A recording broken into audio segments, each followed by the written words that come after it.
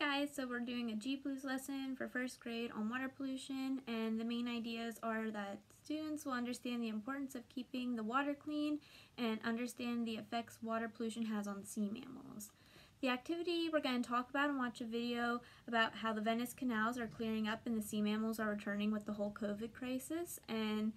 how you can do an experiment with 2 jars where one water stays clean and one where we put pollution in the water, and then write a couple sentences about what will happen to the Earth's water and sea mammals if we continue to litter. Some of the questions that you can ask students are, why do you think the water has cleared up in the Venice canals? Why did the sea mammals come back into the canal? And can you think of any ways Italy can keep the canals clean once boats are allowed back in the canals? For the materials, there's a video on YouTube that we're going to watch, and then 2 clear jars, pollutants to put into the jars, water pollution observation worksheet,